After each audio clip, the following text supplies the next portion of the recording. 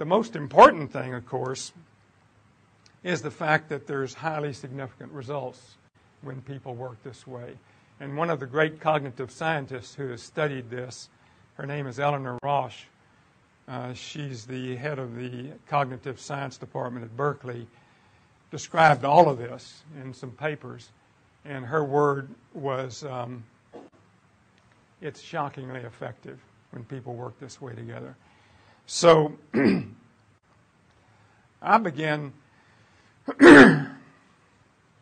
thinking about this at the age of 18 and wanted to find a way to replicate this, as I said, but ended up taking a rabbit trail in my life and became a trial lawyer for 20 years, founded a law firm, and had some of these experiences in big cases where we would put together, big teams of people, and we were in highly challenging circumstances, very significant situation where it took an extraordinary effort, and I would experience this time and time again in those, and I began doing some work, trying to keep up with this.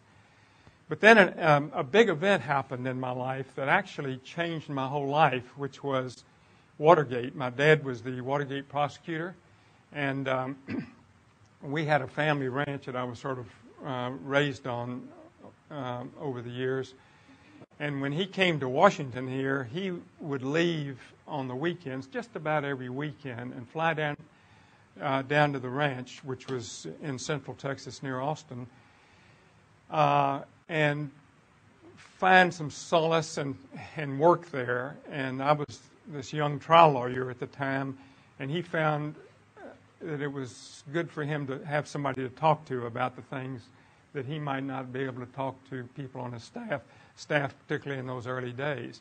And so I'm sitting there talking to him. My father, I used to call him the Colonel, and which came out of his war years. So I would sit there and talk to him, and he would share with me these transcripts and talk about his feelings about this and his instincts. And then I would go in at night and watch television, and I would see just the opposite on the television, with the president saying things that were just not true. And this caused a huge disconnect. Without getting into too much detail, I took a big right turn in my life, left the law firm a few years after that to found something called the American Leadership Forum, which was designed to create servant leaders of people who were essentially like me, in their mid-40s, early 40s, late 30s, and who had spent most of their life in their profession and sort of making money and doing well for themselves, but not giving very much attention to the common good. And so I started the American Leadership Forum, which had its 25th year anniversary a couple of years ago, and I'm very pleased at the way it's progressed. But the reason I'm mentioning the ALF was that at the very beginning of that particular development, I met an individual who provided about half the answer for me about how to do this work. And his name is Dr. David Bohm. He's the architect of quantum theory. Einstein said that David Bohm taught him, Einstein, everything he knew about quantum theory. And it's a bit of a story about how that happened. We don't have time to get into it, but it was on a Sunday morning when I saw an article in the London. I was living in London, running our London office at the time, and it was about 6 o'clock in the morning. I'd just taken a long run through Hyde Park, came home and was doing my stretching and sort of threw the Sunday Times on the floor and looked down there, and there was this big headline that said, David Bohm, the new algebra of algebras, wholeness and the implicate order. I didn't understand any of that, but it spoke directly to me, and I ended up saying, my God, And I started reading this article, which was beautifully written, very clear. And I said, this guy has got part of the answer. And I started madly dialing, on the telephone, and by some miracle, got him on the end of the line this Sunday morning, 8 o'clock in the morning by this time. And by another miracle, he agreed to cancel everything the next day and spent the whole day with me, starting at 8, and we ended up at 4:30 or 5. And I came to him with this question, telling him about the Waco experience and saying, this was the thing I had been questing for so long. How could I recreate this in this new American Leadership Forum on a reliable basis, without having a crisis like this? And he spent the day explaining to me his view of how I could do that. Now, he didn't give me the answer, but he gave me the following inspiration and deep understanding. He took me into his laboratory, and he said, I want to show you what we call the bubble chamber. And he said, we can take subatomic particles and we can separate them. You can take two paired particles that are spinning together, you can separate them, and you can keep one in London and put one in Washington, D.C. You can change the spin of one, and instantly the spin of the other changes. And he said that's called Bell's theorem. It was first suggested by one of his students, John Stuart Bell, who was a Swiss physicist. But then it was proved experimentally hundreds and hundreds of times after that. And he explained all this to me, and he looked up from the bubble chamber and he said, so you can see, Mr. Jaworski, that number one, this is the way the universe operates. This is the way subatomic particles behave. We are made up of this same matter, and therefore this applies to humans and inanimate objects as well. He said the fact is that there is separation in life, but there is not separateness. There is separation, but there is not separateness. He said we are all connected. And he said, he was very formal with me. And he said, so you can see, Mr. Jaworski, that this can provide the answer to the question you've put to me. That in my judgment, what you need to do in this leadership development program is find a way to break the self-imposed boundaries between people so that they can operate in this connected way. And he said, if you could take 20 or 30 people at a time and have them operate this way, it would be like a miracle. And they would begin operating as a single intelligence for the good of their community or their region or the system that they're operating in. And he said, with people operating together as a single intelligence, there is huge power in that. And he said, he just looked at me and he said, I charge you with that responsibility to find a way to do this with people. And I said, but how do I do that? And he said, well, that's my injunction to you. You must find out the answer to it.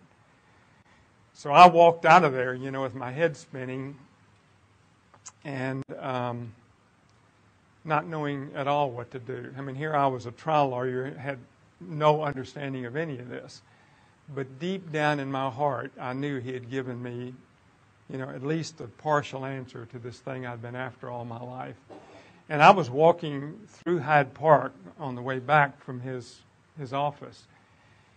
And it suddenly occurred to me that one way to do this would be to take people out in nature into this completely unmediated environment and put them out in silence for 3 days and give them some tools and practices beforehand, and that they would find this common ground and this capacity to connect up with each other at a deeper way. Now, I didn't understand the theory of it, It just came to me in that moment.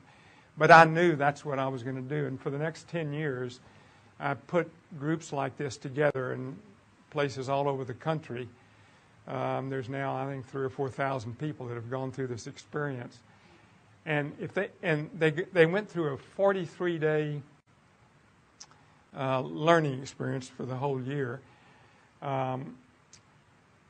But the thing that they all talk about is that nature experience. I mean, years afterwards, we all get together, and have these reunions, and that's the one thing they remember. It's a liminal experience and a seminal experience. So that was the first thing, and it provided half the answer for me, in effect. Then you fast forward.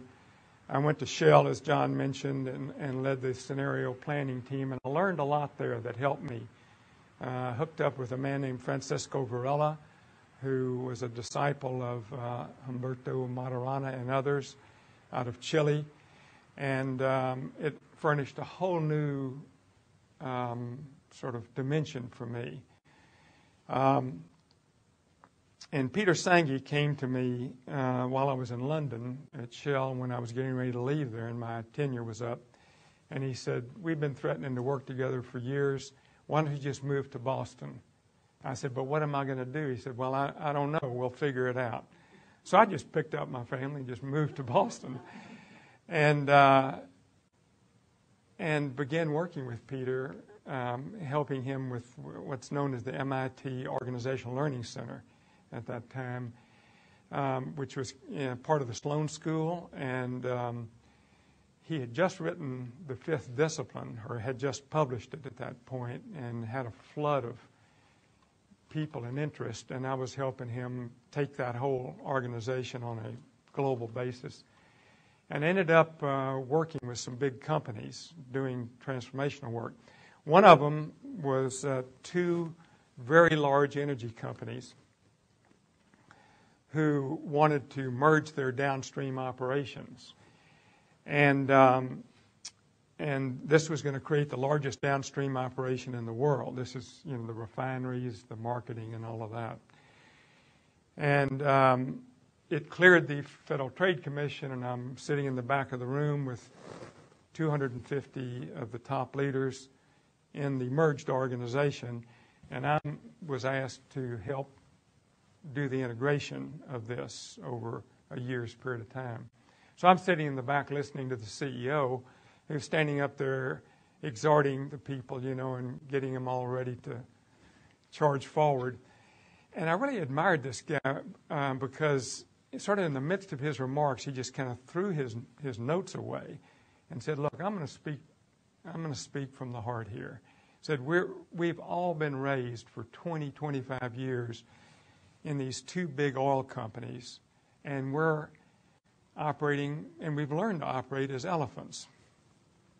But he said our competition now is emerging as a group of gazelles out there, and we're going to be left in the dust. We're not going to be in the phone book in 10 years if we don't learn how to be more entrepreneurial in our approach and make new discoveries and create new realities in this organization and not operate as we had. And I'm sitting in the back of the room, and I'm saying, and he said, honestly, I don't know how to do this, which I admired. You never hear a CEO talk like that. He's always sort of, I know it all, and therefore there's no real room for learning. But this guy said just the opposite. And the same thing that happened to me in Hyde Park happened in the back of that room. It just suddenly occurred to me, I know how to do this. And it relates to the conversation, to the experience in Waco, the conversation with David Bohm, and something else I haven't been able to do, which is put a process together to actually recreate this experience collectively for people. But I thought to myself, if I had 6 or 9 months and an opportunity to connect up with a real cognitive scientist or a social scientist in this field, I could figure this out. So I just went to this CEO and I said, I know how to do this, but I can't articulate it yet. I need for you to give me and I named a big